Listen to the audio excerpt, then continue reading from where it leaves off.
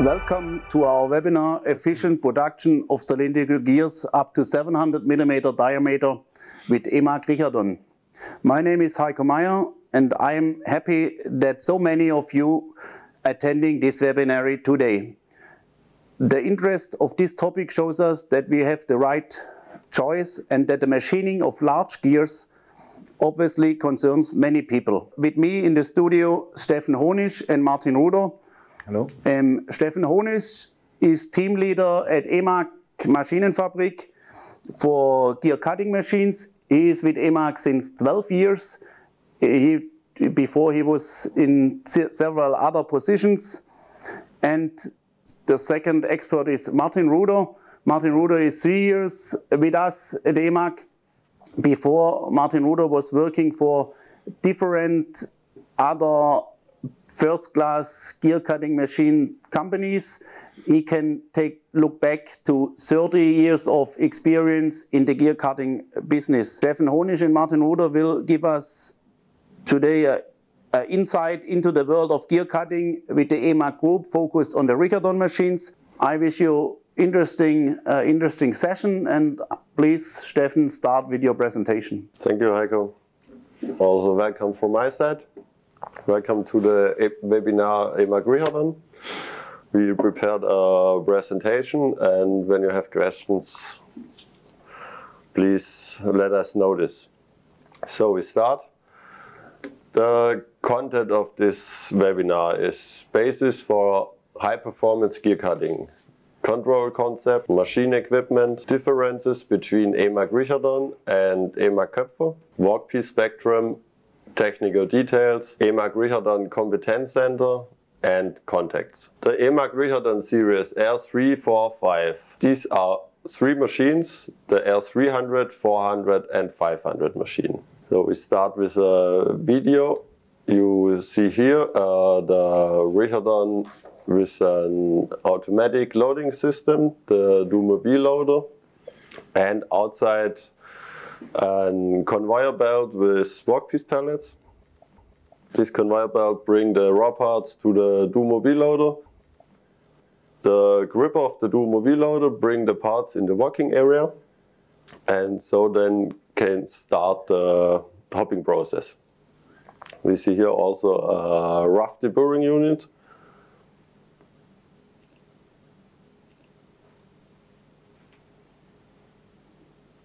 So after the hopping process, the finished part, the gripper brings the finished part to the third station, to the additional deburring station, with a straight grinder for deburring, and is also a brush.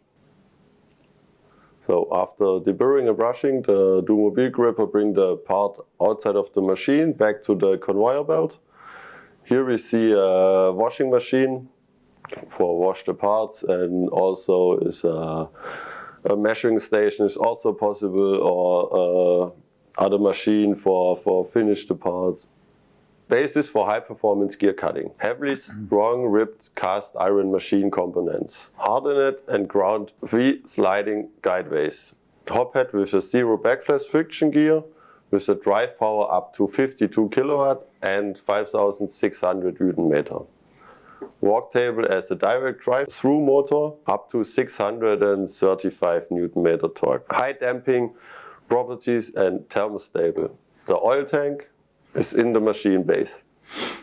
Higher stiffness and stability for the basis for the high performance gear cutting process. So we told us the question, what is our focus? Stability versus rapid feed. So our focus is stability for high performance gear cutting process. The first part conforms directly the drawing tolerances, increased accuracy as the slides are mounted on the guides.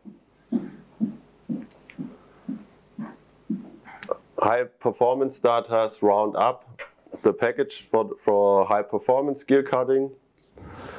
Table load up to 1.6 tons, including the clamping device. and precision roller bearings on the workpiece table. Stefan, it's coming one question directly regarding the column, or especially heavy problems with moving the column. Are the guides protected against chips? We saw it on the picture. It's nothing there. Can you give a short explanation to this topic? We have scrapper on the V guides, so they bring the columns back forward from the V slide, and with the cutting oil, we flush all the columns back. The chips from the guides. So I think there is one more advantage. It's not necessary to protect the guides, and as well we have not metal sheets which are wearing out due to the chips and so on. So I think it's a really good solution, a good advantage of such solution. But of course the scrappers have to maintain several times, so to be sure that it work well. So. Yeah. Okay, and there, if we are directly in the question round, we will ask also. It's coming up. We have these V-slide guides, yeah, and the question is why we don't use linear guides. The V guides make the machine unnecessarily or more expensive as a normal linear guide solution. Martin, perhaps you can give us some. Yeah, that's for sure. These kind of guides are more expensive as roller guides or something like that. But if you have seen the performance data before, we need a really rigid, stable machine to achieve or to machine with this cutting data. And in the beginning, we did trials with this linear roller guideways, but we got vibrations in the process, and this was not good enough for us. So our goal is to get a good part after the first setup, and therefore we decide to build a machine with such kind of guides. Yes. So we are confident that with this system it is possible to have the first gear in quality already, because it's such stable solution and it works. Okay. Thank you very much. Stefan, please. Now the control concept, intelligent and safe. We can do 4 different gears with different technologies on one workpiece. We have a graphic support of all the data here from the workpiece and also from the hub. It's very easy to bring the workpiece data of the gear from the drawing to the control concept. Now you have all data in front of you, the hub drawing and the workpiece drawing. You have to put only this data into the MMI. We're telling that OD 700 millimeter is possible, and it's coming up with a question which steam class we can achieve with on a 700 millimeter gear. This we would say we can achieve a quality 8. In this case, keep in mind we have a table with 520 millimeter outside diameter, so we have an over distance of radial a little bit or about 100 millimeter. So you need a special support for that, and in this case, a module 8 part with this diameter is 8, we will say, and a smaller module. Sometimes they have big parts with a small module. We would say quality 7 for finish hopping. Yes. Yeah, but in the lead 7 is possible. Yeah. Of sure, then in the profile we have to look what pending from the tools. Yes. Okay, so I hope that's answered the question. Yeah, also here you see here the values or the inputs for the shifting data. We have several kinds of shifting. You can say I will make 50 parts per hop, and shifting amount will calculate it by the control. Or you say we have 0.5 millimeter shifting steps, so the machine calculates how many parts we can do in accordance to the hop length. Also, we can make an offset between first and second cut. If you choose this, we can say one pitch or a double pitch. It doesn't matter. So we are here very flexible. And you only put in the data you mean, and the machine calculates all by itself. What is the maximum speed in the tool spindle? We have on the standard hop head, we have 850 up to 1500. And on the high performance hop head, we can do 440 up to 730 RPMs. I assume that's a variable motor, so we can stepless select the right RPMs. Yes, and, right. and what is it? It is a direct driven head, or it's a gear driven milling head? With a gearbox.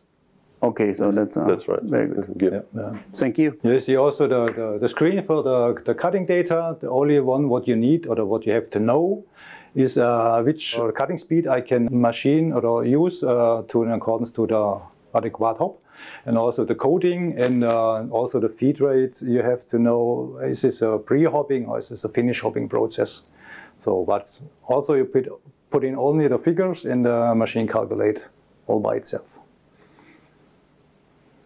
Here we see the correction screen. We can here correction the two Swiss or the two ball dimension. Here we see the production data with the part counter, with the process time, with the cycle time. And also we have a graphic solution for the different options in the machine. Here we see the tailstock. To the clamping sequences is possible, different clamping sequences. We see here that the torque of the tailstock. Steffen, there is also, I think, a question which matches also to this slide.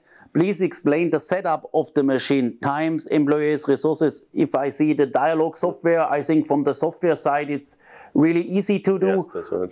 The question is now also for the hardware to change its feature, and can you give us there some more detailed explanations?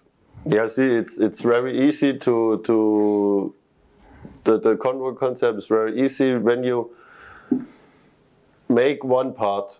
So you can save all the data in the job program. When 1 month or later the part come back, you load only the job of this part, and then all data are direct in the masks. So for the hardware change, for the hardware setup, we need only one employee. So when we set up in one family with the clamping system, with quick change, we need approx 15 minutes to change.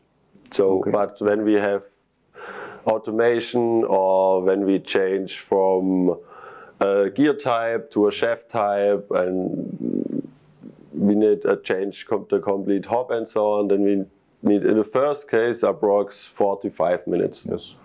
Okay, but it looks like it's really flexible, so yes, really...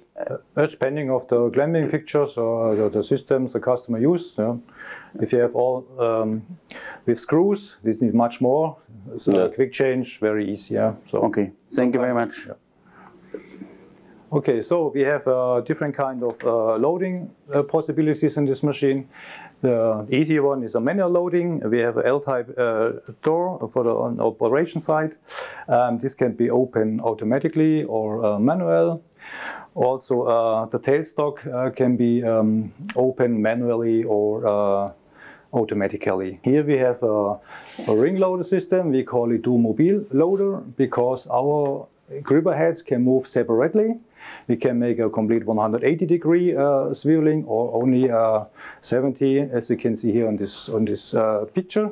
The rough part is waiting here in front of the working area, so a very short workpiece change time in this case. The gripper heads are designed for bevel gears, or straight bevel gears, shafts or standard cylindrical gears, doesn't matter. Martin, it's now we are on the automatic loading already, but there is a question for hand loading.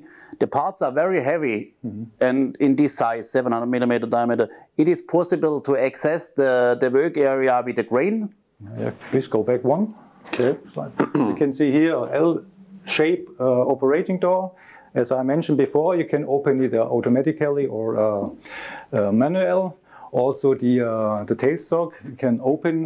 This is a manual system. You can see here this is a hydraulic clamping device. This is automatically. So if the job is done, the door goes open automatically. The tailstock goes up and open automatically, so it can come from the over the top with a crane and then pick up or to change the part, no problem. How are the hobs clamped? Do you offer a quick change, or which interfaces you using, Steffen? The interface of the hob arbor are SK50 or HSKB 125. Oh. The worker prepared the complete hob arbor with the hob, with the bearing, with the hydraulic nuts outside of the machine. Then you can change the complete prepared hob head, hob arbor in the machine. So you need up 4 to 5 minutes to change this in the machine complete. Okay, thank you very much, Steffen. Here we see nearly the same machine from the video. We have a conveyor belt with workpiece pallets. Here we can do O-type or L-type. The dual-mobile loader bring the parts from the conveyor belt in the machine, in the working area on the workpiece table, and then bring it back to the conveyor belt. Also possible is automatic loading with a gantry. Here we can bring it to an change table or direct in the dual mobile grippers, or you can also go over the roof, direct in the workpiece table. Here we see a robot loading cell. We have one loading and one unloading conveyor and one robot. The robot bring the parts from the conveyor belt in the machine here direct in the workpiece table, or also possible is to bring the parts to the dual-mobile gripper. I think it's not easy to answer 100%, but I think we can give a short indication what's going on. How much hop run-out error will be achieved? How is it controlled? For the hop run-out, you can check with an indicator. Outside you have a special tool so where you can make the setup for the hob arbor you put all together. And this is driven if you want. We have two solutions, a manual or a driven solution. And you can start with a small RPM, and then you can check the run-out of the hob and put it complete into the machine. But in the machine is the same. You can put in the machine and put on an indicator as well. So yeah. But here I think that's perhaps, I don't know, the question is 100% clear.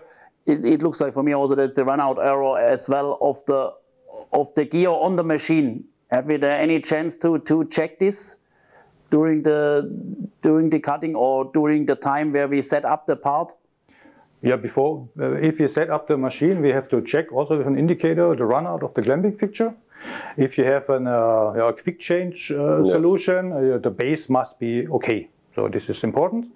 And when you change the upper parts, and we guarantee 5 microns repeating quality. Yeah, okay, thank you. So you're welcome. I hope we have answered this question accordingly. If not, please ask directly later by mail. So here we see also a robot loading, but here we have no conveyor belts. So we have a stacker cell. You see it, the stacker cell. So the robot bring the parts from the stacker in the machine here direct on the workpiece table, and the finished part back in the stacker cell. Further equipment of the machine is in this case is deburring equipment. We have in the main spindle in the working area. You can see here is a turbo straight grinder, for example, here to deburr a worm wheel. We can using also a deburring disc or deburring insert in the working area. What about the deburring possibilities on EMAG? What offering here? We hear roll chamfering, deburring, brushing. This is, you can see it here on this slide. You can see we have also these turbo straight grinders. We have here a roller deburring. And we have two kinds of brushes. This is located on the third station in the machine. This is but only possible with automatic loading machine with a ring loader. This the third station is behind the operating side of the machine. And this is in parallel to the main to the hopping process in the machine. Sorry that I add again something, but that's a really good point, because if you're operating parallel with the machining, like I know in the market, in this diameter where we are, in 500, 600 with this machine, that's are not, where you have not this solution. So I think that's a unique solution, that you have really main time parallel chamfering, brushing, deburring possibilities. Is this right? My experience, I think so. That's a big advantage, Yes. and this we have to be in mind, that with automatic loading machines we can do meantime parallel deburring. Yes. Yeah. Also, Very good. the setup for this equipment is also easy, because it's a NC axis. Yes. And this is also stored with the workpiece job we have in the machine. So Okay. further, we have an additional hop head. In this case, for milling disc type cutters for warm shafts cutting. This is it's a hydraulic clamped hop head, very easy to change. The driven is by the SK50 or by the HSK B125. We have the same RPMs as in the normal hop head, and the maximum outside diameter for such kind of tool is 220 millimeter, and the tool width is depending of the module. And we say here for the small, we have module 8, and for the bigger one, we have module 16. Yes. 16. Yeah. Big machine. Yeah. That's also coming a question, important questions, I think, because the workpiece fixturing on a gear cutting machine is really important. They have a big influence also to the reachable quality. So the question is, are the flexible workpiece fixtures for families of parts available? If yes, which ones we have? Yeah? So we have on the table a zero clamping system. Here you can change the quick change option from all the clamping device manufacturers. The quick change is a system you put the control, then the table, open the clamping device. You can put the complete clamping device out of the machine and bring the other clamping device in the machine, put the control, and the table clamp the clamping device, and now you can start the production with the new part. And if I don't know if the audience know this, but EMAG have our own fixturing department where we designing and build fixtures. So we are working as well for Richardon machine together with them, using this knowledge. Yes, we work also with so we can select between our own fixtures and fixtures which are available on the market, from suppliers. Yes. Okay, thank you. We do it in accordance with what the customer already has, so in his experience, Okay, so we are here flexible. Yeah. Yes. Okay, thank you. Yeah, if you know, or may you know, we have also EMAG Köpfer. This is our sister in Schwenningen. They build machines for the smaller parts. Smaller part in this case means from 10 to 200 millimeter outside diameter, and module 4. All bigger parts up to 700 millimeter we make in the Richardon machine, and this machine will be produced here in Eislingen. We have EMAG Köpfer, they have also these vertical machines, which we can integrate it in production lines, where we can do then as well grinding, and we can do turning, OP10, OP20, and then make the gear cutting on a VL4H, and then also can do chamfering or roll deburring applications on a separate machine. So they're for high batches, high production sizes, we have really interesting solutions. Yeah, only this I would like to add. For the soft process, we can provide a complete line system. Yes. Okay. Yeah. Here you can see a different kind of various parts. We have shafts, bevel gears, unwound gears, clutch bodies, these multiple gears, and so on. Worm wheels. So this is a wide spectrum of workpiece we can machine on our machine. Yes. We see here one bronze part. So the question is, what about bronze alloys? Can we give there some example regarding the cutting values, qualities, or I don't know? This is we can give, but it's not so easy. But this is pending of the workpiece itself. It's pending of the process you're using and also on the clamping fixture you have. And what we can say is that if you use an PM steel hop with a TIN coating, this is the best coating for bronze, our experience. Yeah, let me say for module 3 part is about 40 to 50 meter cutting speed, a feed rate of 0.4 down to 0.2, but this is pending of this number of starts of the hop. Yeah, but in any case, please send us a drawing and we take a look on it and then we calculate a correct cycle time. How do you ensure the accuracy of the DOB dimension over balls measurement? Is there some solution on the machine or how we handle this? We flushing the complete bed with the oil. So is the growth over the temperature is very small in the machine. But temperature compensation is also possible for the correction of the few micros every degree also. Yeah, as the temperature increasing up, so we make a correction in center distance automatically, depending of the x-axis and the z-axis. Yes. So but from the design, the machine is really have a really high thermostability. So that's I think that's important. Yeah. That's especially important because cycle times can be also longer. Yes. As 1 minute, perhaps they are 10 minutes, I don't know, 20 minutes and so on, and there's really important that the machine is really thermostable. And it's also depending of the environment of the machine. So machine very close to a door, where every 5 minutes open, close, open, close. This is really not good, but actually the machine stand miller now in the work hall, and the temperature should be stable the whole time, so we also have no problems. No problems. Which type of controller we using or we build in the machine to synchronize the hop and the chuck? Chuck means the table in this case? Or the table. Yeah, we're using the Siemens gearbox for that.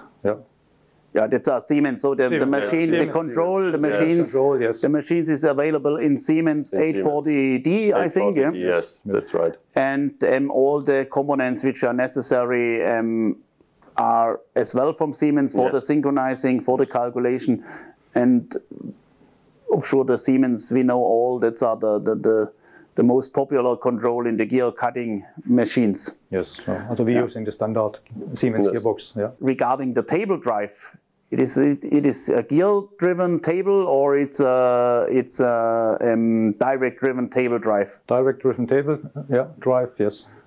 Okay. We have two RPMs. We have the standard table with 120 RPMs. And high-speed table with 230 RPMs. Okay, so we are really flexible also for higher speeds. Higher rotations are possible. And both solutions are able to put on a 1.6 ton of a workpiece, not including the workpiece clamping. Yeah. So okay. Yeah, this is very high. That's enough. I think.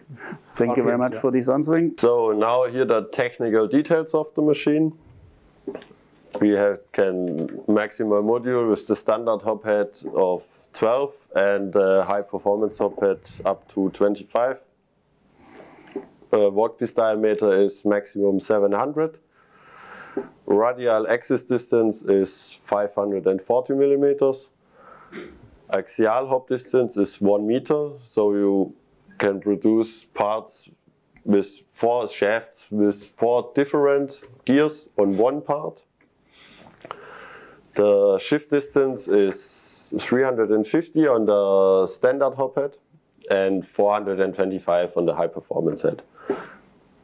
The swiveling degrees are plus minus 45 degrees. Here workpiece table speed, we said before 120 or 230. Workpiece loads 1.6 tons. Tool speed, we said before 850 up to 1500 or 440 up to 730. The tool drive from 14 kilowatt up to 52. Tool diameters on the standard hop 180, and on the big hop head 300 millimeters. The tool length 317 up to 450 on the big hop head. Interfaces SK50 or HSKB 125. And the machine weight for a hand loading machine is approx 19 tons. On an automation machine, approx 21 tons. So the USP points of this machine is the innovative and self-explanatory software. Also the high cutting volumes due to the extremely rich design. Flexible processing through adaptation of additional equipment. Easy to change over between different technologies. And one base, many possibilities. Steffen, which tool control system do you offer? Have you there a solution? Our control system is the motor data. The electricity base control for the hop spindle.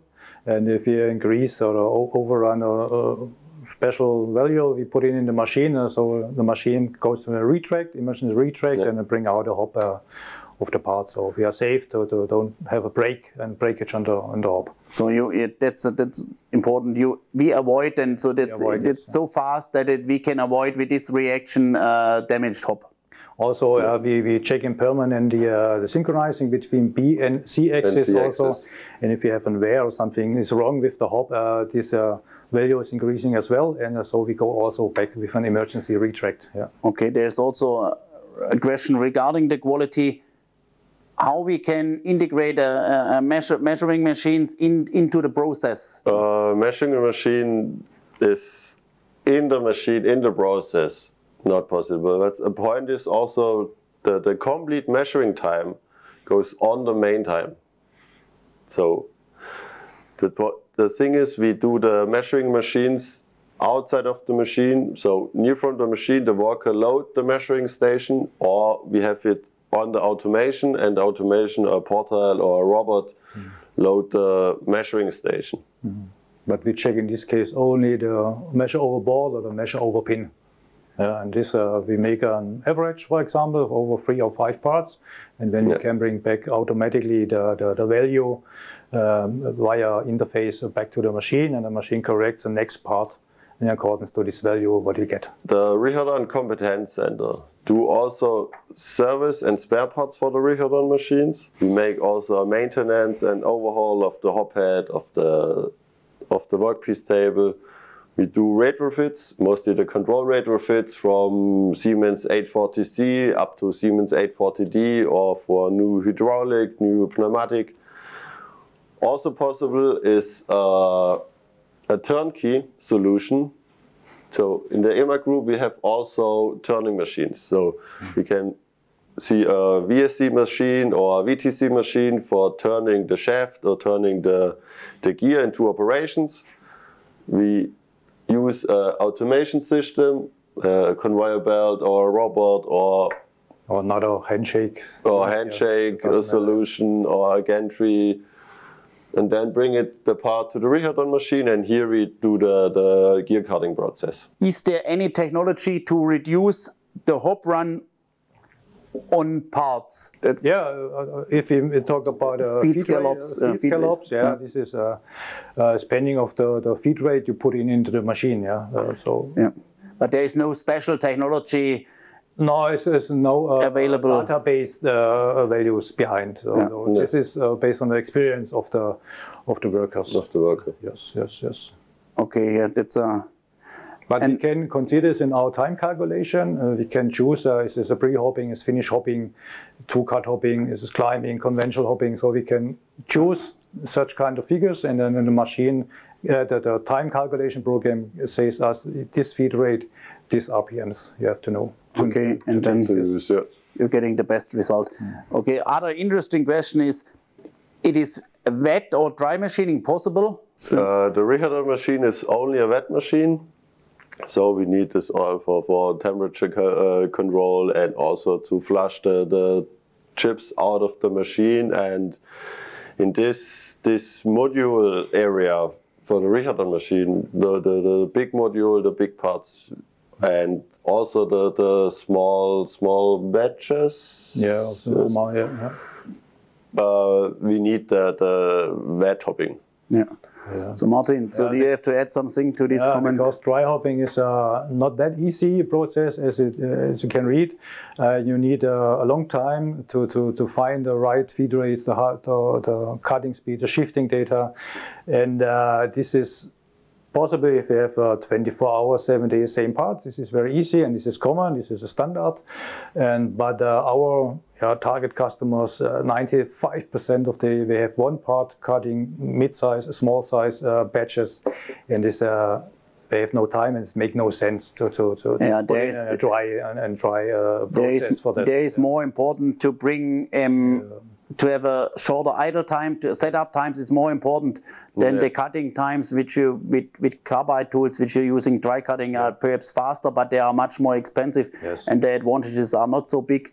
And also, especially I think as well, in the area where we are from module and from diameter, the technology is wet cutting. So offshore in the smaller ones, automotive industry, or also for our Köpfer solutions, there is dry cutting really a good solution. And as well offshore for really huge gears, which for example using in gearbox of wind power units, then also dry cutting is a solution. But in our area, wet cutting is really common and is state-of-the-art technology, I think. Yes.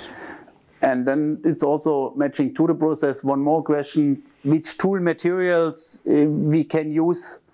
Martin? Yeah, we have the common material. This is a carbide, this is a MC90 or a PM steel or a high-speed steel. This is so. We use also this what our customer already have, so we can put in take over also in our machine. So this is doesn't matter. Yeah. Also the coatings. This is pending of the material we have to machine. So this is that's why we need a drawing and all the data of the parts, and when we will design which hop material and which coating we're using. How cutting speed EMAG prefer for effective tool life? Martin, I think that's not a black and white question. So I think this is what I told before. If we have a high volume production, you can modify your process perfectly, and that's right. So to find the right cutting data, so the cutting speed. For the shorter or for small batches, this is quite difficult. So we take over the recommendations of the tool suppliers. So we have, for example, it's a PM steel module 5. I would say it's between 100 and 130 meter.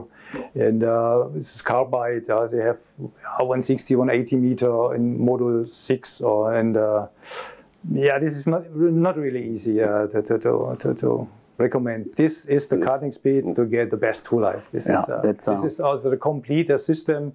You need a good clamping fixture, and is it a strong or is it a very slim? You have vibration on it.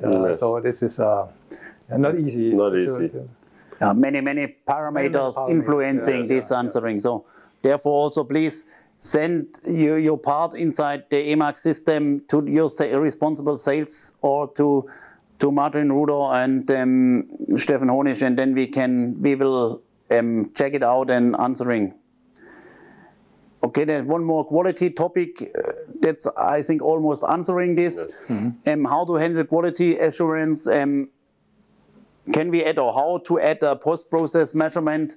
Steffen, you gave already some feedback. Before we can do on the automation or the near of the machine post-process measuring station. Here we can measuring the two-ball dimension and the difference. We can correction in the machine via interface.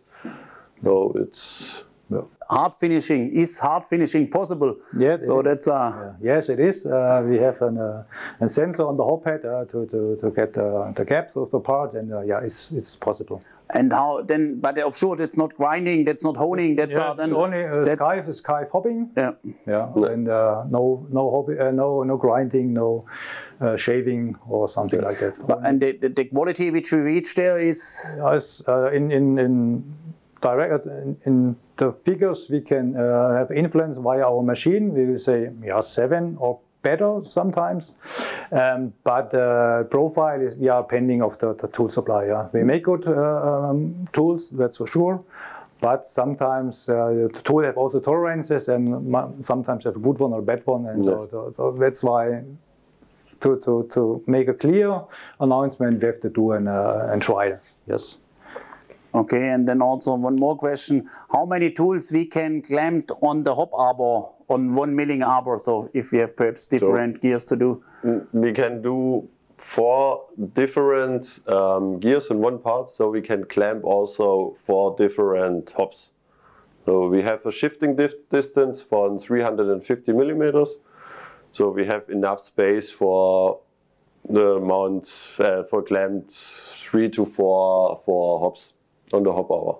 No more questions, I see. So thank you very much for the interest in this session of Richardon, EMAG Richardon up to 700 millimeter. Thank you very much to Steffen Honisch. You're welcome. Thank you very much to Martin Ruder. You're welcome. If you have questions to the specific technology, please contact Martin Ruder, Steffen Honisch. You see the details here.